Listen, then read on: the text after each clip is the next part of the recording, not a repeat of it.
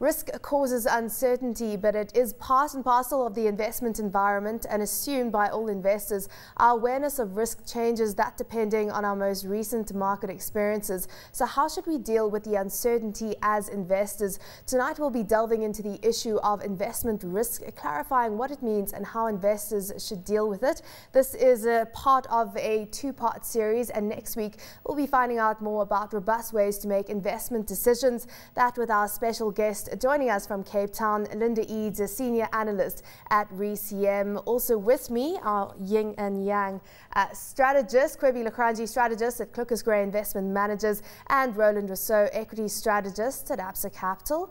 Welcome to you both. Let's get straight into the topic. And Linda, I'm going to throw straight to you because the purpose of this is to take a look at a paper that you've written around risk and talking about investing in the face of uncertainty. So very broadly, just talk to us about the overall view in terms of the one that you're trying to put forward by the paper. The premise of the paper is really that with investing, you are dealing with the future.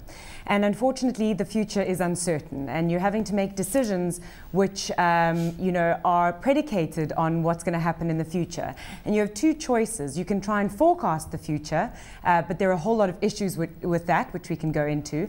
Or you can accept that you can't forecast the future and build a portfolio which is robust enough to withstand whatever happens in the future and still deliver decent returns to investors. So that's pretty much bottom line right now, and I suppose one of the great writers on risk and one of the great kind of strategists and authors in investing world is Charles D. Ellis. He wrote that book, Winning the Loser's Game. It's got many editions out right now. So what was the premise that he was trying to get through that book? Well, I think in order to understand markets better, you have to understand what risk is, and you need to be able to define it. Often the definition of risk, when you speak to the academic community, and maybe more importantly you look at people that write textbooks, the definition of risk is very, very different to the definition of risk that you potentially should see out in the market.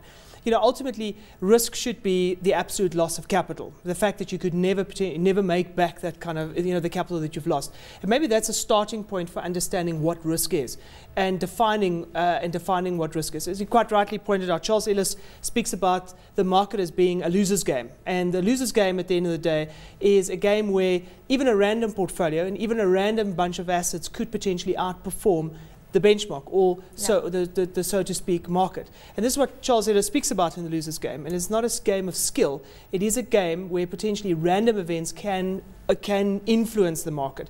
And one has to take that into consideration when one is a fund manager. How do you define risk? There are different types of risk. Generally, there are two broad categories. There's what we call risk factors. In other words, those are low quality risks. They are things that are unavoidable. So currencies and earthquakes and these kind of things will impact the volatility of our portfolio, and we just have to live with them. Then you get what is called risk premia, or higher quality risks. In other words, it is worth taking that risk because you're going to get a return for that higher risk. So something like value investing is a process where you are trying to buy shares that are cheaper than the market, and we find that low PE shares, low price to book companies tend to outperform. You don't necessarily need skill to do that. You can mechanistically capture to some extent the value premium as well. So you want to expose your portfolio to high quality risks that give you a return but that are lowly correlated as well. Linda, do we have or do investors at large have a healthy respect for risk, and what would a healthy respect for risk mean in investing to you? I think there's a lot of confusion around the concept of risk, and you've just discussed a few definitions of risk. And the problem is that by and large the market defines risk as volatility, which we don't think is a very accurate measurement of risk. We think, as Cobie said, that risk is really the risk of permanent capital loss. And when you think about it that way, it really does differentiate how you make investments. Because as Cobie said, investing is a loser's game. It's actually not about picking the winners so much as it is about avoiding the losers. And that's what value investing is all about. So why is that? Talk to us about why is it so important to ensure that you avoid those big capital losses as opposed to trying to pick the next big, and I'm trying to think of a Capitec or whatever, what stock has run in the past decade or so. Well, for two reasons. First of all, minimizing your losses, and especially with regards to permanent capital losses, but also to a certain extent downside risk, so any losses in your portfolio. Minimizing it allows you to compound off a higher base. And we know that investing, the most powerful force in your favor is actually compounding. And the very simple example, which is often trotted out, is if you have 100 Rand and you lose 50%, you're at 50 Rand, you have to make back 100% to get back to your starting point. So avoiding losses always puts you on a better position to compound from that point forwards. Then you've got to differentiate between permanent capital loss, and when you pick a winner, we define winner often by stocks that have performed incredibly well.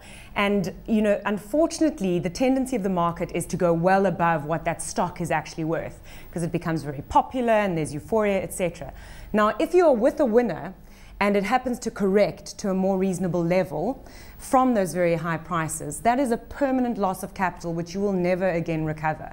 And that is what you want to avoid at all costs, which is very different to the temporary loss of capital that you get sometimes value investing in cheap stocks, which become cheaper in the short term, but ultimately recover back to what you think they should be.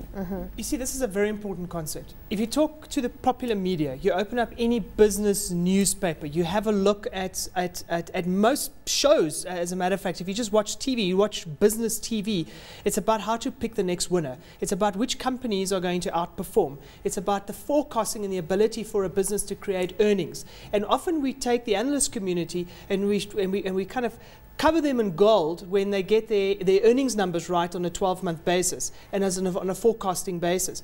But the important point here is maybe we shouldn't be so much focused on picking a winner. Maybe we should be a lot more focused on avoiding the losses. Because, and I mean, this goes back, 2-3 weeks ago, we actually spoke about the 10 rules of investing by Alistair Martin. This was one of them.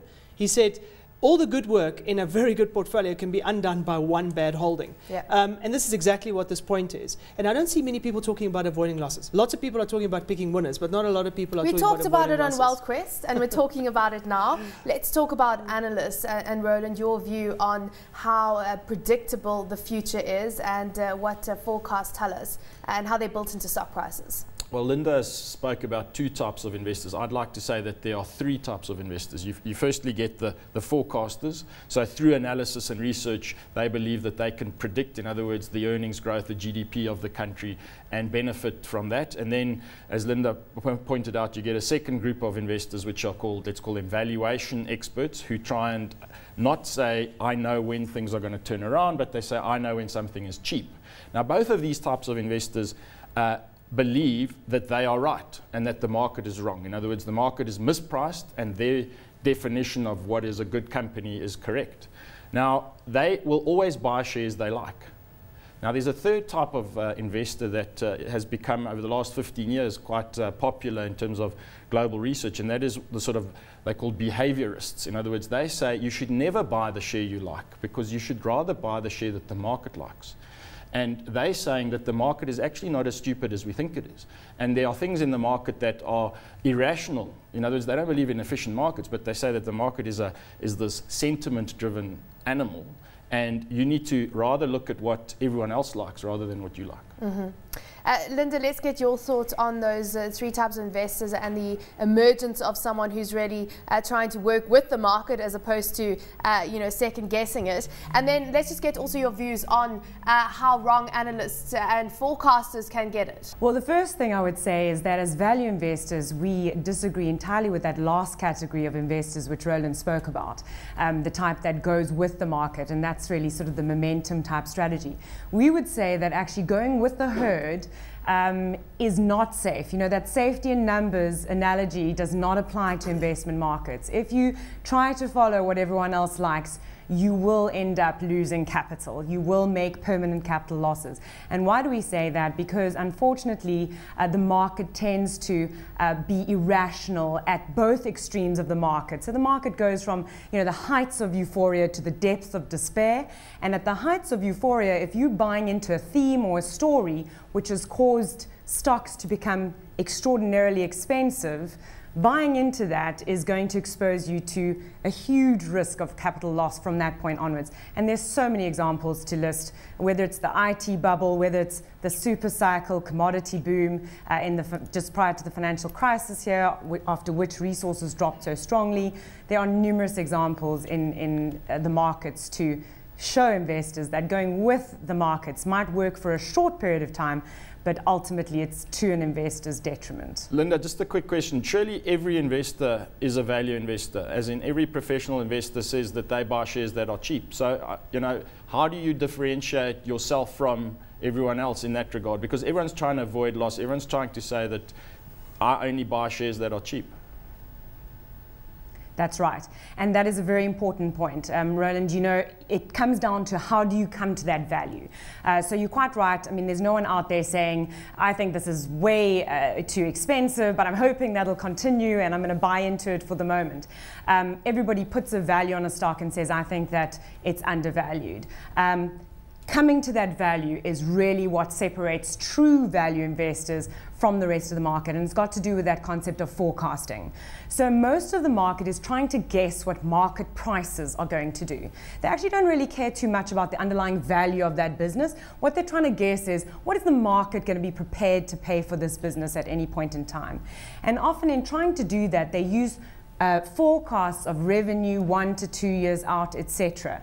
And we know from the evidence, and my paper talks about this, that they are terrible at forecasting, even 1 year out. And they get it right only half of the time. Linda, we've got that graph up on the screen from your paper. So just so that you know, it just shows how bad forecasting even into that 2-year period and how much worse it gets the further down the line you look at it. Absolutely. So you can see there that the evidence doesn't suggest that forecasting 1 to 2 years out, where you're trying to put a hard number on revenue, is a good idea. So what we do when we come to a value of a business is we try to say, knowing what we know about this business, its fundamental drivers, how it's done over time through various market environments, we try to say, what is a sustainable level of earnings for this business through cycles? So not next year or the year after, through cycles, what is a normal level of earnings for this business? We value your feedback. Send us your emails, questions and comments to wealthquest@abn360.com. You can also go to www.abndigital.com. There you can find our past shows and Cobie's blog. And of course, join us next week as we unpack the second part of our themes. And stay tuned after the break. CNBC